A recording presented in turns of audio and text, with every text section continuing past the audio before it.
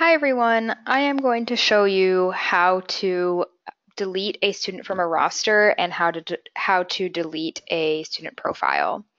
So this is a very important difference because, so I'll show you here why that is. So let's say that you're looking at a student profile. So this sample profile here, I have two different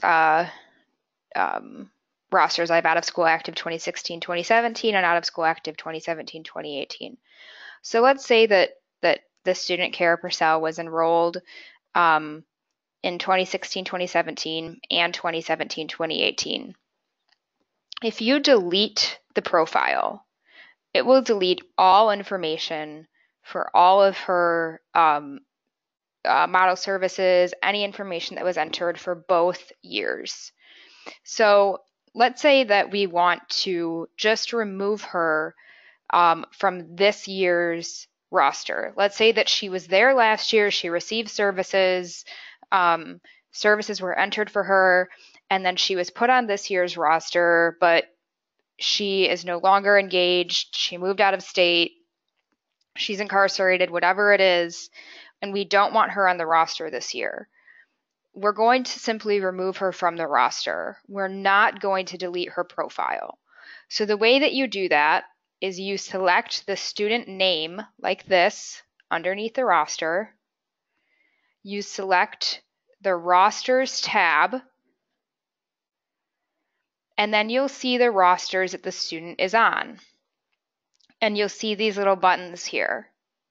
Okay, so what you'll do is you're going to click the Remove from Roster button for whichever roster you want to remove the student from. So if I want to remove her from this year's roster, I would select this button. Sometimes when you click it, it's going to read pending. There will be a little red X with the word pending next to it. In that case, you need to send me an email and I will confirm the removal. Sometimes when you click it, it will just remove it right away. It will ask you that. It will say okay, and it removes, just like that.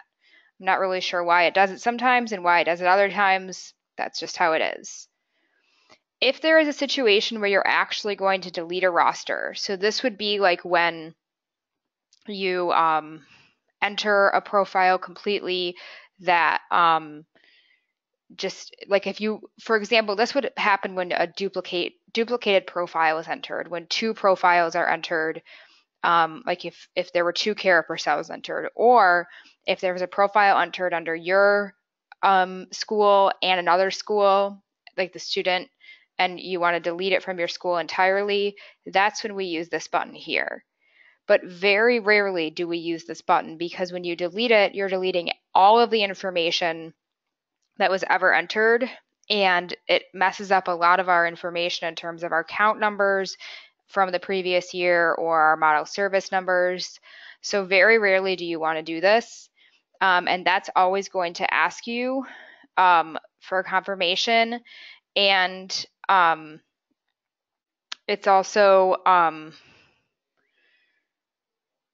let's see here. And so in that case, it just let me delete it. Sometimes it will ask you, it will be a pending situation, which it should be, but in that case, it was not. So if you ever get the pending sign, just ask me to confirm the removal. So that is the difference between removing a student from a roster and removing a student's profile entirely.